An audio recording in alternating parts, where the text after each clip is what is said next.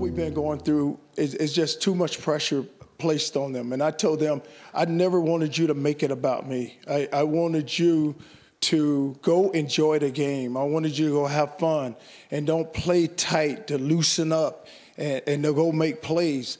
But when they read so much and they hear so much and they get caught up in it, then they're young. They're 17 or 18 or 19-year-olds. And it affects them, and especially when they come up to you and say, oh, Coach, we're going to do it for you. This is all about you.